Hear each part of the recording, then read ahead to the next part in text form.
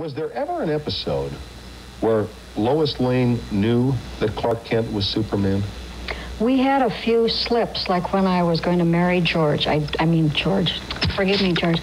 When the wedding of Superman, it was a dream that he proposed to me, and I said, well, gee, I would love to marry you, but, you know, what about Clark Kent? And he says, well, now don't you worry, little girl, we're one and the same. He actually said that in the show, but of course at the end of the episode, I wake up and it was a dream. I shed a little tear. So. Scott, when people knew that I was in Superman, said, how did George fly? Right, of course. And I never knew the answer. No, that was George's. I didn't too well. The first year of the show, he was suspended on wires. He fell. They dropped him.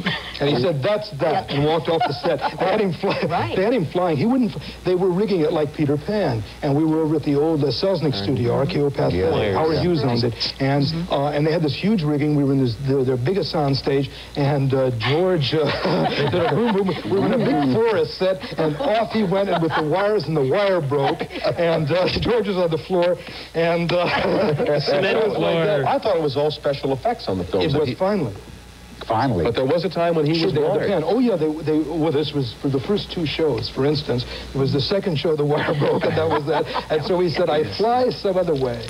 Picture here of Robert Shane and George Reeves, made, I believe, in 1952. This is one of the first taken, it says, on the back of the television series. Mm-hmm. And you're wearing the inspector's outfit there. I wonder what George was saying as that picture was being taken. Look at me in this. He probably was saying, don't laugh, Bob. And from Gary's book on Superman, here is another fantastic shot, and Jack has the story of what's behind this picture here. It'll be up in a second. Let me get it in the light. There it is.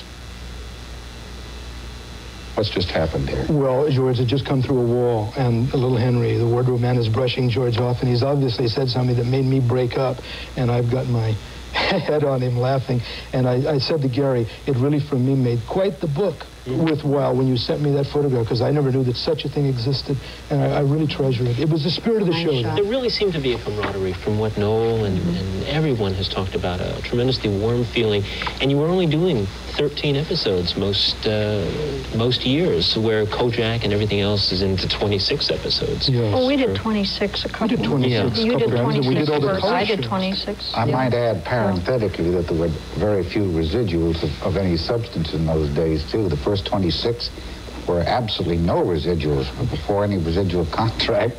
And after that, the successive series of 13 or 26, whichever we made, were just progressively a little better, but nothing like they are today. If we were to do Superman today, we'd all end up wealthy, like Bonanza Team. Marlon Brando for $2 million. You know, it's just fantastic and terrible what happened to we five from a financial standpoint as a result of this series. The same. You know, you talked about where you were when you heard that George Reeves had taken his life. What about the other two of you? What impact did that have when you heard that terrible news? Well, I heard about it first by seeing the banner line in the newspaper of that day. That was the first I knew about it, and it was a shock. First of all, so far as I was aware, George was not in any state of mind to take his life, which I believe is the official version of his departure. And intuitively, I knew that probably we would never make any more, that we would never find a successor to play Superman equal to George, because he was marvelous. He was Superman. And we all five had a wonderful relationship together as professionals. I had seen George just a few days before, and we all knew, as Jax did, that we had 26 more to go. And they said George was doing a feature film away from the Superman part, which he was very happy about. And we figured, oh, goody, we start in the fall and go through Christmas. It makes a nice Christmas gift to do another 26. And a girlfriend called me on the phone in the morning and said, did you hear what happened to George? And I thought she meant one of our friends. It was shock. Just, you know, couldn't believe it.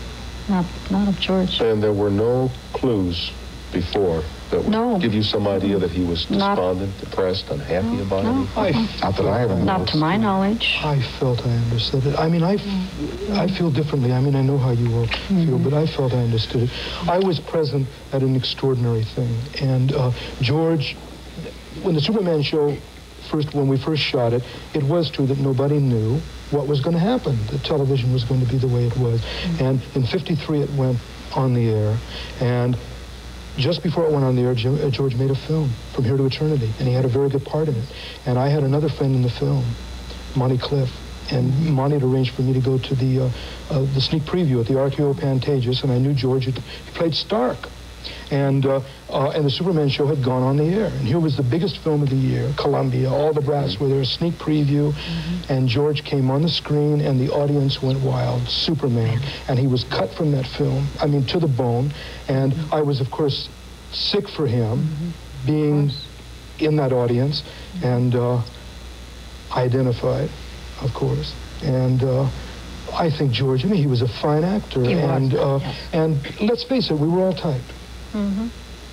There was no way out of that, that show. And maybe it was my understanding with George, and I know he must have been heartsick through the years with that. He even gave you one indication. I don't really mean to narrate, but there was one story that seemed very poignant in the book.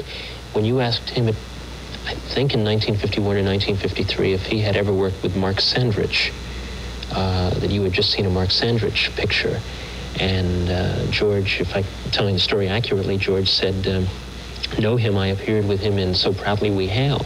And if Sandrich had lived, I wouldn't be here now. Yeah, I wouldn't be sitting here. He said we were on. It was the first day I ever met George. He said I wouldn't be sitting here.